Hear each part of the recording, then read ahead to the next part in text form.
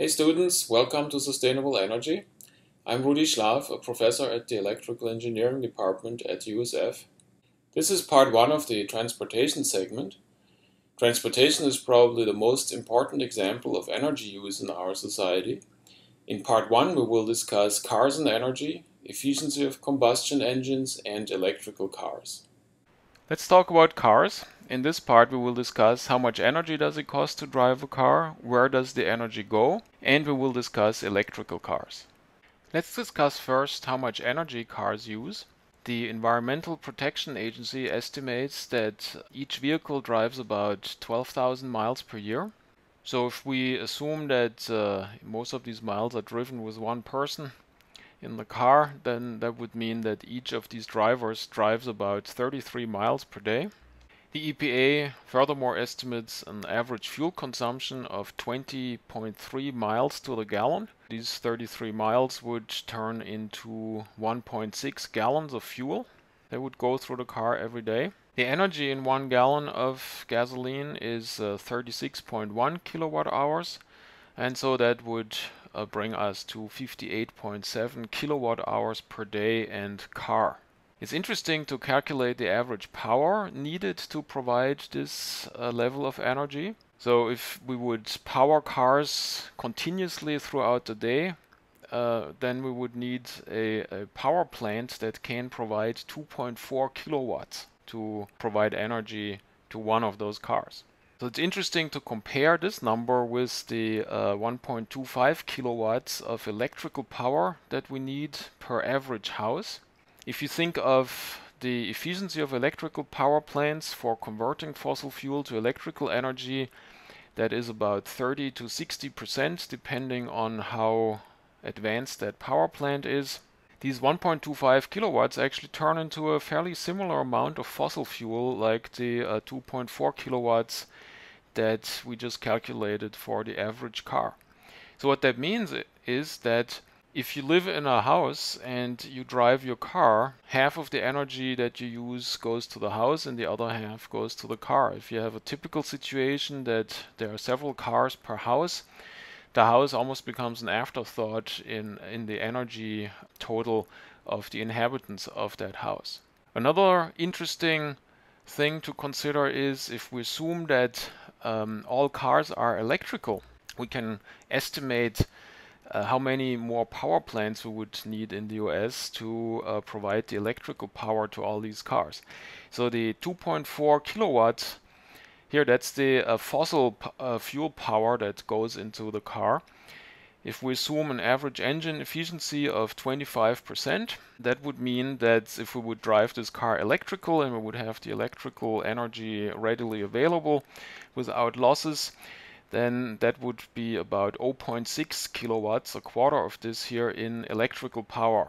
Now here, of course, we assume a 100% efficient electrical motor, but they're pretty close to that. So if each car would use this here 0.6 kilowatt hours in electrical power, and we provide that power with a power plant, we would need to estimate that we lose about 20% of the power during transport through the high voltage lines and in the battery storage in the car. And so that would mean that we need 25% more energy than the 0.6 kilowatts can provide, and that takes us then to 0.75 kilowatts. So this is basically what we need from the power plant. So if we assume we have 180 million drivers, and it's pretty much the same number of cars that are in the US, we can calculate that this would need about 135 additional 1 gigawatt power plants. So if we switch to completely electrical vehicles, then we would have to build another 135 additional major 1 gigawatt power plants throughout the US. Another interesting question is how much energy does a car use per distance? We want to do this here in metric units, so we need to convert the 20.3 miles to the gallon number from the EPA. So a mile is 1.6 kilometers and a gallon is about 3.8 liters. And so we get here 20.3 times 1.6 divided by 3.8. and that gives us 8.5 kilometers per liter. Then we can calculate liters per 100 kilometers, and that takes us to 11.76. So the energy in 1 liter of gasoline is about a quarter of that what's in a gallon, so we get 9.5 kilowatt hours. We can calculate based on the 11.76 liters per 100 kilometers that we need 111.72 kilowatt hours per 100 kilometers. In other words, a 1000 kilometer or 600 miles road trip would consume approximately the energy that an average house would use per month. It's interesting to see how the United States compare with the rest of the world in terms of average miles per gallon. Here's an interesting graph. It shows the year down here. So, of course, this graph is from 2007. So there are certain projections. The y-axis is the miles per gallon converted to a CAFE test cycle. So CAFE test cycle, that's the corporate average fuel economy test procedure. So these numbers are a little bit different apparently than the EPA numbers, but we can easily compare the ratios between the different regions in the world. And so what we see on this graph are the curves for Europe, for Japan, for China, Australia, South Korea, Canada, United States, and California, which is a little bit the trendsetter for the United States. And so what we see here is that the United States is definitely the world leader in fuel consumption, right? All the other countries apparently get better miles per gallon, led by Europe, which is here at about 40. That corresponds to about 6 liters per 100 kilometers. And they are planning to cross the 50 miles per gallon line in the near future. In the US, we also have an upwards trend, a little bit stronger in California, but there's still a long way to catch up. And really the main reason for our poor miles per gallon performance are that we use big vehicles. A large number of SUVs and trucks, light trucks on the road, that lowers the average miles per gallon considerably. In Europe, smaller cars are much more prevalent, so that's the main reason why they have a much better miles per gallon number. We know now that cars use a lot of energy comparable to houses. Now in the next few slides we will look into where does this energy go. You know now that all heat-based engines radiate a considerable amount of heat away in order to generate useful work. In cars, this is about 75%, so these 75% of the energy, of the fossil fuel energy, is just radiated away in the radiator into the low temperature reservoir, which is the air surrounding the car. And then the 25% is converted to work that actually hits the wheels. These 25%, they provide acceleration of the mass of the car. Of course, when you stop the car, then this energy, this kinetic energy, is also converted fully to heat. And as the car moves through the air that surrounds it, there is air resistance. In effect, we're heating up the air around the car. And then there's also rolling resistance, which summarizes all the friction-related energy costs. Let's look into these energy quantities a bit more in detail. Here on this slide, the energy used for acceleration is discussed. So assume you drive around in the city and you are between stop signs. Every time you stop, you have to accelerate the car again, and then you stop the next time and the car comes to a full stop. Let's say the distance between these two stops is d, and you accelerate the car to a velocity v between the stops. After you accelerate it, it has a certain amount of kinetic energy, and the formula for this kinetic energy is 1/2 times the mass of the car times the velocity squared, and that's the velocity that you reach after the acceleration is complete. This energy, 1/2 mv squared, that is fully lost the next time you brake at the next stop sign or red light. The shorter the distance between, the larger the entire amount of energy that is being used per distance. So we divide by the distance d between the two stops. And so in the end we have a formula where we have 1/2 the mass of the car divided by the distance times the velocity square. Now when you drive around, there is not much you can do about the distance, right? The stop signs, they are where they are, and you have to stop there, otherwise you'll get a ticket. The only two things we can control is the mass of the car and the velocity. The energy depends on the square of the velocity and linearly on the mass of the car. So if you have a lighter car, or you don't drive so fast in between the stop signs, then you can lower dramatically the amount of kinetic energy that you need to put into the car, and of course that will cost less fuel. Acceleration is not the only energy cost in cars. As we move the car forward, it has to go through the surrounding air. That causes a cylinder of swirling air around the car. The cylinder has a cross-section that is proportional to the cross-section of the car. The length is defined by the distance that we're driving, and the velocity that we impart on the air mass that is in the cylinder, that is the same as the velocity of the car. So all we have to do now is calculate the mass of the air that we accelerated to velocity v, and then we can calculate the kinetic energy that we put into the air, and of course that kinetic energy came out of the gas tank of the car. So this is the energy loss to air resistance. Now how can we calculate the mass of the air in this tube? What we need here is the density of the air and then the volume of the cylinder. And the volume is calculated by the length times the cross-section. Now this cross-section, that scales with the cross-section of the car with a proportionality factor called the drag coefficient.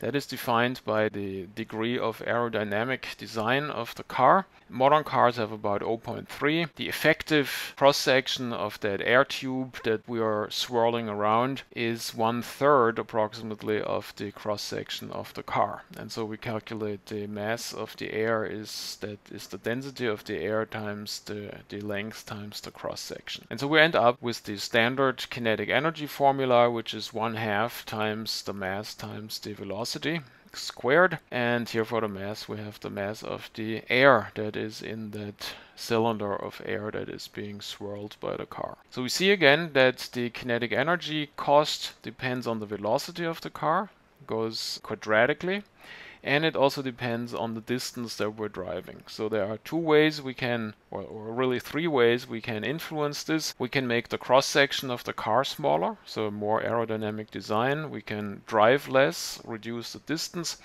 or we can go at a lower velocity. This of course is a really big impact because it goes quadratically with the velocity. Here's a list of typical drag coefficients. We start out with a truck, which is essentially a brick that moves through the air. That's 0.6. A Hummer H2 is pretty close to that, 0.57. And then we go down through light trucks, 0.39 to recent cars that are optimized, 0.25. I also put here a cyclist on there. It's 0.9, so this is actually really bad, and that makes sense because the human body is not really very aerodynamic. On the picture, that's an interesting footnote of history. That's the General Motors EV1, one of the first fully electrical cars. That had a drag coefficient of 0.19, which is pretty impressive, but you see it has a very slippery aerodynamic shape. Now keep in mind that the drag coefficient is not everything. The actual cross-section of the car also plays a role. So drag coefficient times cross-section of the car defines the cross-sectional area of the air cylinder in which we accelerate the air. It's interesting to compare bicycles and cars in terms of air drag energy cost. We use the formula for air drag energy cost per distance. It's 1/2 times the density of the air times the cross-sectional area. That includes the drag coefficient times the velocity squared. We compare a car that goes 100 kilometers per hour, that's 60 miles per hour, or 27.7 meters per second, with a bike that is going at 20 kilometers per hour. That's a fairly comfortable speed for somebody who is not entirely out of shape, and that's 5.5 meters per second. The drag coefficients are 0.33 for the car and 0.9 for the bike, and we assume a cross-sectional area of 3 square meters for the car and 0.75 square meters for the bicycle. Air density is 1.3 kilo per cubic meter. And we also assume that the efficiency of the engine and human body is about 25%. Okay, so the air drag energy cost for the car, we can plug in the numbers now here into the formula. We get 493.8 joules per meter.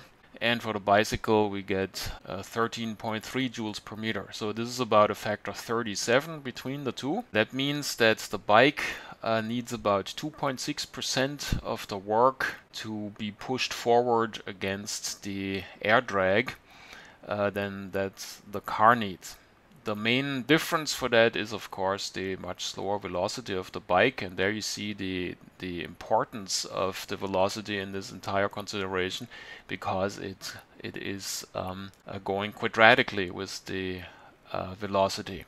So reducing the speed by a factor half gives you a factor 4 in energy savings. Okay, so if we calculate now the energy to travel 20 kilometers at these constant speeds, so that's 20,000 meters, and so we multiply 20,000 with that number joules per meter and times 4 because of the efficiency 25%. We need a fossil fuel input of 39.6 megajoules, which is 11 kilowatt hours. The bike, we do the same calculations with the bike energy per meter, and there we get 0.29 kilowatt hours. So if you compare it with the energy in a Snickers bar, standard size, which is 271 kilocalories, which can be translated into 0.31 kilowatt hours, that means you can basically, with the bicycle, you can travel 20 kilometers just on one single Snickers bar.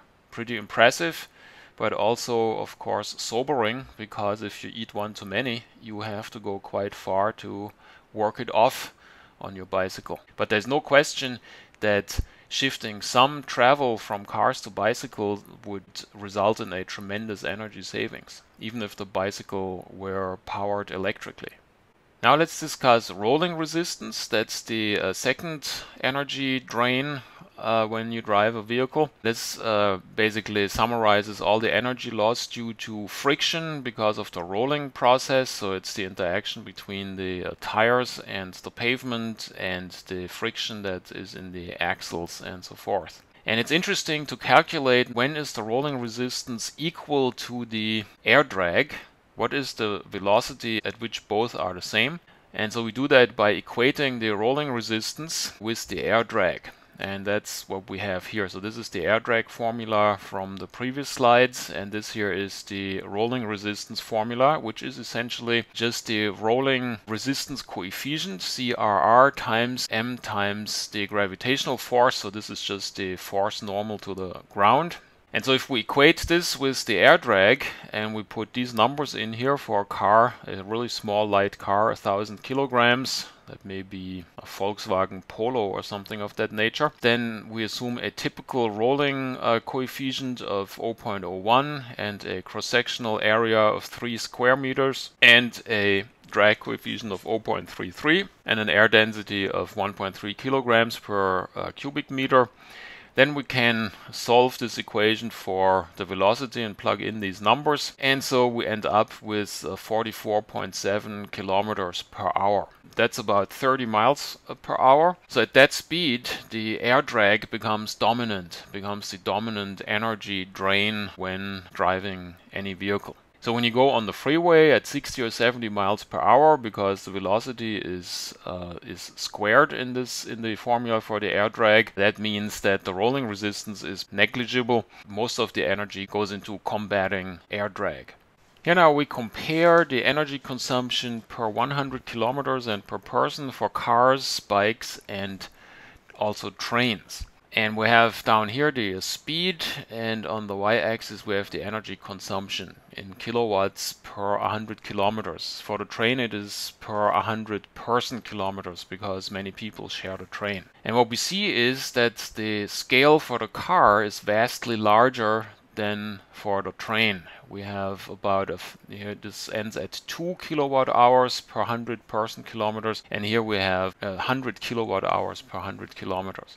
So the car is vastly more inefficient than the train when it comes to person kilometers. And the reason for that, of course, is that the car is a big heavy vessel in which that just one driver sits, while on the train many people sit behind that cross-sectional area that defines the train drag. That's the reason why per person trains have a really very low energy consumption. Furthermore, trains have the best rolling resistance. If you look at the scale here, they are below 0.5, while the bike is at 0.5, and you see here that the rolling resistance coefficient of the bike is more than 2 times that of the train. And cars, if you ever pushed one, you know that it's pretty difficult to push a car forward, so the rolling resistance coefficient is 0.01. Now that of course also has to do with the weight if you push a car. So it's pretty obvious that using trains has a vast advantage over using cars in terms of energy consumption per 100 kilometers.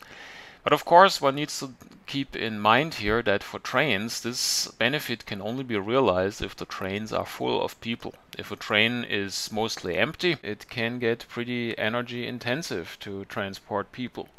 But that's the same for all public transportation schemes. They only work if they are popular and many people are using them. The previous slide seems to suggest that going slower always leads to lower energy consumption. But of course this is not true with real cars that have transmissions and combustion engines. If one measures the energy consumption, here it's at the example of a BMW 318, it turns out that below a certain velocity, because the car essentially needs to be downshifted so the engine runs at higher RPM, the energy consumption goes up again. So for each car there is actually an optimum speed, which is around 60 kilometers per hour, which is close to 40 miles per hour. At that speed, most cars are in the highest gear, and so the engine turns at the lowest RPM and at the highest output per stroke. That typically means that the engine runs more efficiently than when it goes at higher RPMs but lower per stroke output. A hybrid car like the Prius can beat that because it can switch to electrical propulsion at low velocities, and so it can realize the benefit of going even slower.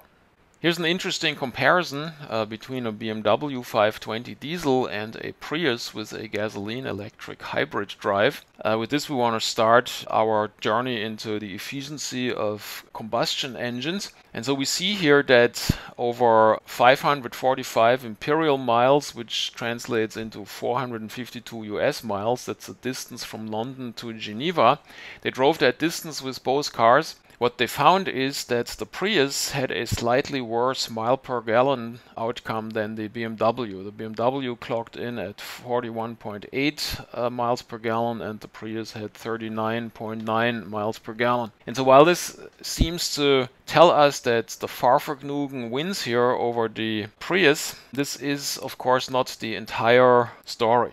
While the BMW has a better miles per gallon number, we need to take into account here that it has a diesel engine. Diesel fuel has a 10% higher energy density per volume. That means that this BMW actually used 10% more energy than we think it did in comparison to the gasoline engine of the Prius. This additional energy comes, of course, from a higher hydrocarbon content of that volume of diesel, and that means that the BMW also emitted more carbon dioxide than the gallons would suggest. So we're a little bit comparing apples to oranges in this case. Another thing to take into account is that turbo diesel engines, or diesel engines in general, have a higher efficiency because the fuel-air mixture can be more highly compressed, which gives these engines a higher conversion efficiency compared to gasoline engines. So we have a lot of factors that need to be taken into account when evaluating this comparison. The Prius wasn't able to use its regenerative brakes that much in this test because it was mainly freeway and highway driving and not so much city driving, right? The regenerative braking can recoup about 50% of the energy that is wasted during deacceleration, and the BMW has the advantage of a more efficient engine, which of course is shining in this test because most of the driving is on freeways and highways where a lot of work has to be done against the air drag. That is where a turbo diesel engine is really an advantage. So what did we learn from this test? Well, it is very difficult to really compare between different technologies. Here the hybrid gasoline engine and the diesel engine. We also learned that one needs to really look into the boundary conditions of such tests in order to understand the outcome. Now I want to discuss the efficiency of combustion engines. In a combustion engine we always have a piston and a combustion chamber in which a gas is brought to a certain pressure, and then this gas is able to push this piston out, and during that process work is being performed to the outside of the system. So we're transferring energy from the gas to the outside via this work that is performed by the piston. If we want to calculate the amount of work that is coming out of this system during the motion of the piston from position 1 to position 2, we need to look into the change of total kinetic energy of this gas. If you remember the ideal gas law, we know now that pressure times volume is equal to the energy that is in the gas. So essentially what we need to do is we need to compare the energy that's in the gas at point 1 with the energy that's in the gas at point 2, and the difference of these two energies, that's essentially the work that came out of the system if we assume that no energy exchange occurred through heat. So that means that this is perfectly insulated. That is of course a theoretical condition that in the real world could not be achieved. So this here will give us the maximum of the work, the theoretical maximum that can come out of this process. So in a pressure volume diagram, this process of having high pressure in the beginning and then pushing out the piston to a second position at a larger volume, that corresponds to this process path. So the gas inside the combustion chamber that follows this process path, so the pressure goes down and the volume increases during this process.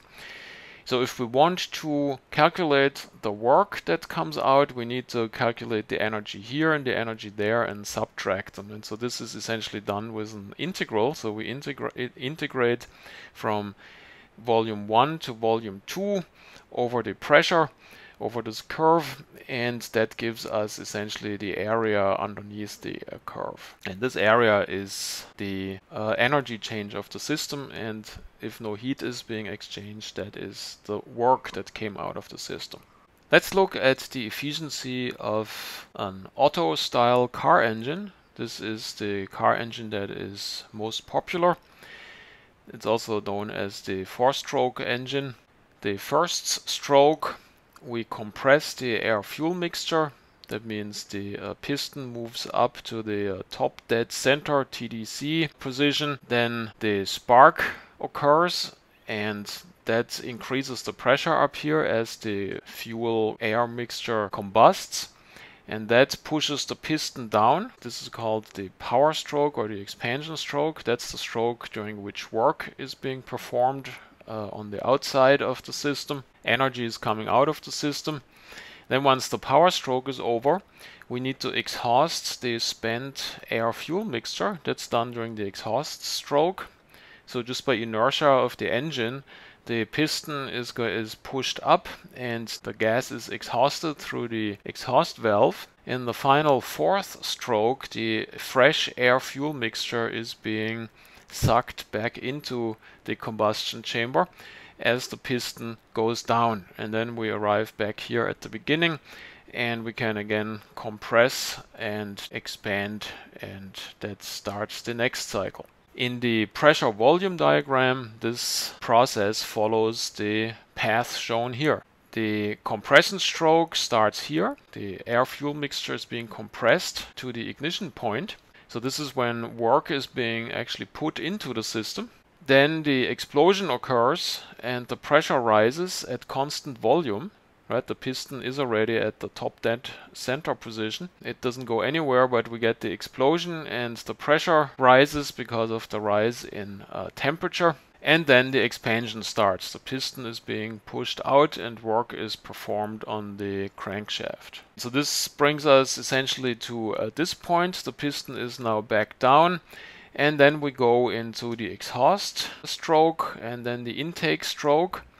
So essentially here there is, if there's no friction or anything, there is no work performed in either direction, but in real terms, of course, because overpressure builds up here to get the gas out and we create vacuum to suck the air-fuel mixture in. There is also, of course, some work performed, plus there is in a real engine, of course, friction during this cycle. So this costs some of the energy that is coming out of the expansion stroke. But essentially, the work that is being performed by the system is now the work that came out of the expansion minus the work that it costs to compress. And so what we need to do is we calculate the integral of this curve and then subtract the integral of this curve, and that gives us the area that is within this loop. And that is essentially the work that is being performed by the Otto engine during its power cycle. Now we're ready to understand why diesel engines are more efficient. On the last slide we discussed the standard gasoline combustion engine, the Otto engine. In these engines we start out with a cylinder filled with a fuel-air mixture that is compressed. So we put some work into the system, the pressure increased to 0.2 and the piston is at the top dead center position, so all the way up. And then the spark plug ignites that mixture, the pressure rises and we get the expansion stroke, the power stroke, during which work is performed. Then we exhaust the combustion chamber and get fresh air-fuel mixture in there, and then we compress it again and the cycle starts again. The work that is coming out of the system is the area that is enclosed by this process loop. Now in such an engine we can reach about a 1 to 12 compression ratio between 0.1 and 0.2. Now in a diesel engine we can actually go beyond this point. So the gasoline 0.2 would be here. However, we can compress further to a much higher 0.2, much higher pressure. So the compression ratio in a diesel engine can be 24 to 1, so twice as high. And this is possible because in that compression stroke we only compress air in a diesel engine. The gasoline, or the diesel rather, enters the combustion chamber after the air is compressed. So there is a high pressure fuel injector that injects the fuel into the already compressed air, and that leads to a self-combustion of the diesel air mixture, which then leads to an expansion. So the piston is already moved downwards while the diesel fuel is burning in the cylinder. And because diesel fuel burns much slower than gasoline because of the longer hydrocarbon chains that are in diesel fuel, the pressure stays roughly constant as the volume increases. So we get combustion and volume increase at the same time between points 2 and 3, and the pressure stays more or less constant. Then at point 3, after the combustion is complete, we go through the standard expansion cycle that performs some more work. So what we get is, in a diesel engine we have the standard gasoline work output and an additional part here that is only possible because of the higher compression and the slow burn of the diesel fuel. And this is the added work output of a diesel engine, which increases its efficiency compared to a gasoline engine. In cars, this leads to an about 5% higher efficiency than for gasoline engines. Gasoline engines get about 25% and diesel engines have about 30% efficiency. Big diesel engines, like in ships, they can actually reach larger than 50% efficiencies, which brings them close to the latest generation of coal-fired or gas-fired electrical power plants. The other advantage of diesel fuel versus gasoline is that it has a higher energy density. This here is a graph from Wikipedia that compares various energy sources in terms of energy density per volume, so that's the y-axis, and energy density per weight, that is the x-axis. We see here that diesel has a maybe 10% higher density per volume, but it has the same density per weight. So that means that a gallon of diesel simply weighs 10% more, and we get 10% more hydrocarbons in there that can be burned. Therefore, a gallon of diesel fuel contains 10% more energy, which justifies the slightly higher price that we pay at the pump for diesel. This figure contains some more interesting information.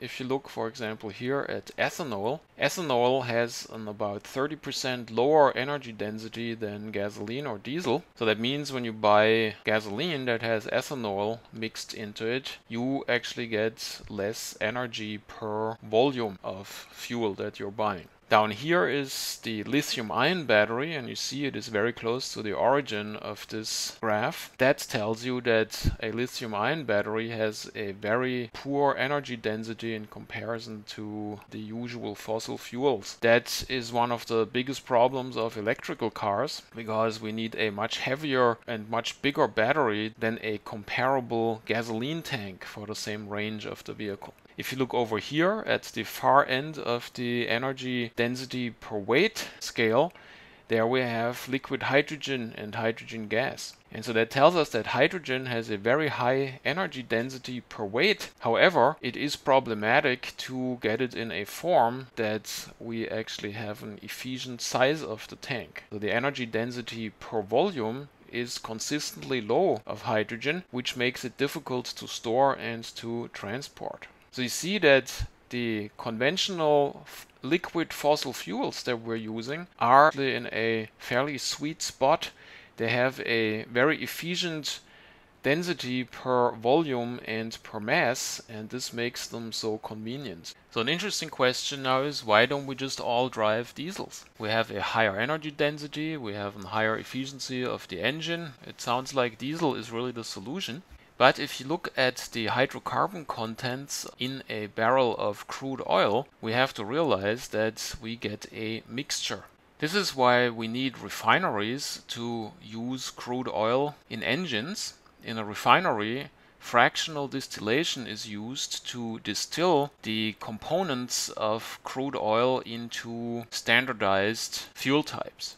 So here you see a schematic of a fractional distillation setup. The crude oil is heated up in a furnace and then put into this distillation column. Here we have various temperature regions, and in each of these temperature regions we can extract the components of crude oil. The higher we go in this column, the shorter the hydrocarbon chains are that are being extracted. So at the top end we get actually gas, then here we have naphtha, then gasoline, paraffin, then diesel, down here lubricating oil, and at the bottom we even get bitumen. Bitumen we know already from the Canadian tar sands. That's that gooey tar material that comes out of the ground there. This explains that in each barrel of crude oil we have a certain ratio of these different fuel types. So we can make 18.56 gallons of gasoline from that barrel, but only 10.31 gallons of diesel. This immediately suggests that we need a fleet of vehicles that have a balanced number of gasoline engines and diesel engines that match this ratio that is in the crude oil. It's immediately clear that only a third of the cars can be diesel cars, and the other 2/3 about need to be gasoline powered if we want to use the entire barrel of crude oil. Now I want to discuss electrical cars. You remember from the Energy Basics segment that one of the big advantages of electrical energy is that it is very high quality. And in electrical cars, once we have the electricity, the electrical energy, we can convert it to work with a very high efficiency. 80% is absolutely possible. That compares to 25% in an internal combustion engine. Now the problem is of course to generate the electricity, which at this point we are mainly generating with coal or gas. But there is a little advantage to that, because large-scale electricity production is more efficient than car engines, combustion engines. So we can easily get 50% with modern power plants. So that gives us a distinct advantage over converting the fossil fuel inside a combustion engine at 25%. However, we need to take into account transmission losses. The electricity has to get from the power plant to the battery of the car, and so we can easily lose 10 or more % in the grid, and that can reduce the efficiency to 33 to 40%, and so we're out of a sudden again much closer to the 25%. And then the batteries aren't 100% efficient either. It's easy to lose about 10% in a lithium-ion battery between charging and decharging. And so that takes us pretty close to the 25% of the combustion engine. It may still be a little bit better, and of course every % that we can squeeze out of this process counts. The real advantage with electrical cars is that regenerative braking is a natural for them, because an electric motor doubles as a generator, so one can fairly easily recoup 50% of the energy that is otherwise wasted to braking. Taking all this together, electrical cars definitely have advantages, but they are not a quantum leap at this point in terms of emissions reductions, because we are producing electricity from fossil fuels mainly. One of the most pressing issues of electric cars is their range. Because of the very low energy density of batteries, which is about 1% of fossil fuels, so that's 0.1 kilowatt hours per kilogram versus 10 kilowatt hours per kilogram in fossil fuels. This means that a significant part of the weight of an electric car is the battery. Only because of modern lithium-ion batteries that achieve that 1%, it has become possible to make electric cars that have a sizable range.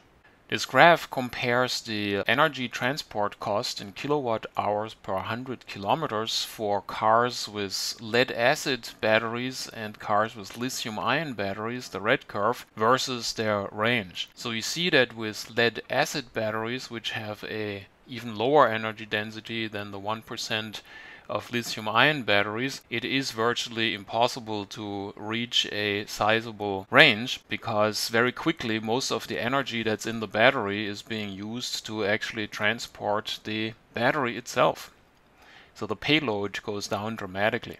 With a lithium-ion battery, we achieve a much lower increase of this curve, so that larger ranges are possible, such in the Tesla cars that have 200-300 miles range, depending on the battery pack. But you still see here that even with lithium-ion batteries, the transport cost goes up significantly as the range increases, because of the strongly increasing weight of the battery. We're talking here hundreds of kilograms, and these estimations are done for a very light car. The energy transport cost actually goes up by about 30% between a car that has only 100 kilometer range and one that could go 500 kilometers. So that's pretty sizable.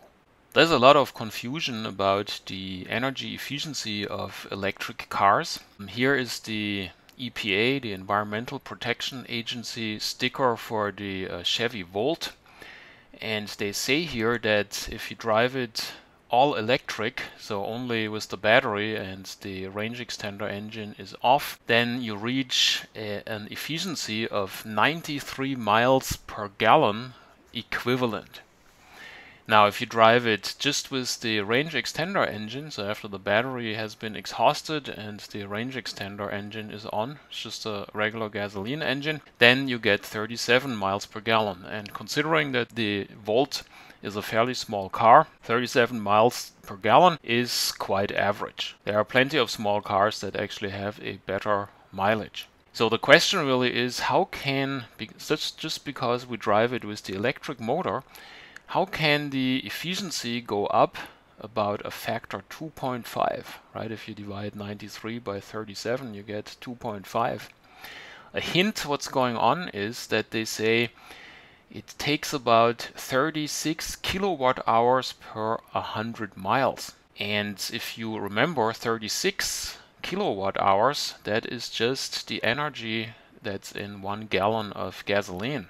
What's happening here appears that they simply say, okay, it takes 36 kilowatt hours to drive it 100 miles, electrical kilowatt hours, and that is equivalent to the energy that is in 1 gallon of gasoline, and so we end up with about 100 miles per gallon.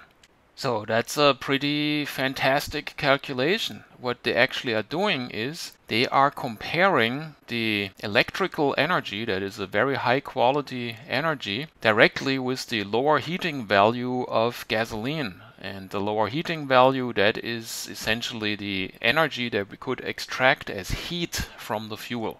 So if we would just burn it, we would get 36 kilowatt hours of heat out of the fuel. But you know now from the energy basics segment that in any heat engine we're losing a sizable amount of this heat energy, and we only get a fraction of the heat energy out as work, which allows us to make electricity in a power plant. So as long as we generate electricity from fossil fuels, a rating like this is entirely questionable. Even if we assume 50% efficiency in a power plant and very minimal transmission losses and perfect batteries and perfect electric motors, we would still only get about 50 miles per gallon or 45 miles per gallon out of this process. This sticker is fairly misleading, and it compares apples with oranges.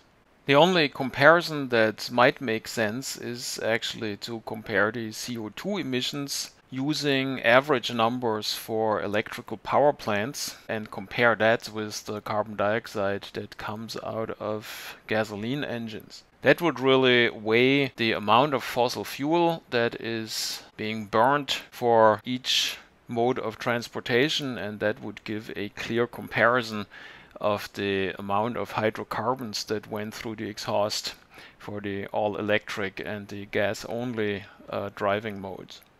Whether electric cars make sense under the current fossil fuel-based electricity generation, that can be discussed further, but there are other advantages to electric cars that deserve consideration. When you look into performance of electric motors, they have distinct advantages over gasoline engines. And one of the most striking advantages is the torque curve of electric motors. Electric motors have their maximum torque at 0 RPM. And that means that when you need to accelerate at a red light or so, you get maximum force, maximum torque to the wheels. And of course, that is very desirable. If you compare that with a gasoline engine, the torque is actually maximum at a very high RPM, here at this model at 5000 RPM. If you've ever driven a car with stick shift, then you know that if you let out the clutch too early, the engine stops. And the reason for that is that the torque is very low, in the low RPM range, so you have to rev up the engine and then let the clutch out in order to get the car going. In an electrical car, in contrast, all you would have to do is turn on the electricity, no clutch necessary, and the motor would start spinning at the highest torque when it needs to. So that's a really nice performance enhancement in electric cars compared to gasoline cars. Other advantages of electric motors are that they have a larger RPM range typically, and also that they are much more compact. And this reduces the need for transmissions, and four-wheel drive becomes, for example, possible with individual electric motors in each of the wheels. So as a bottom line, the electric motor is just a more advanced motor compared to a gasoline engine, and it makes sense to develop this technology. if not for energy savings, but definitely for performance. Now, if one thinks about the future, electrical energy will become more prevalent because photovoltaics and wind and so forth are increasing their share of the energy market. So it is a good idea to have the electric car technology ready and available when electricity will become the main energy source. Let's summarize part 1 of the transportation segment. We learned that transportation is the major energy use factor in the US, and also that the average mileage in the US is about 50% that of other industrialized nations. That has to do with the much bigger cars that we're driving. Combustion engines have about 25% efficiency for converting heat to mechanical work, and that mechanical work goes into air drag, rolling resistance, and acceleration and braking. It's clear that smaller and lighter cars would strongly reduce the energy needs per distance. We also learned that diesel engines are more efficient, but there is a limited supply of diesel. That means that gasoline cars are necessary to balance the consumption of the two fuel types. Electric cars have many advantages, but the environmental and energy savings benefits are currently not really realized because fossil fuels are used to produce electricity. This concludes part 1 of the transportation segment. Thanks for watching.